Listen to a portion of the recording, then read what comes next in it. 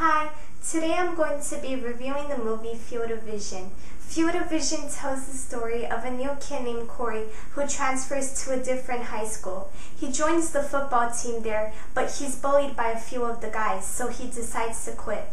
However, the captain of the team, Tyler, still needs Corey because he's a good player. In order to try to get him back on the team, he has to confront the bullies, who are also his best friends since 4th grade.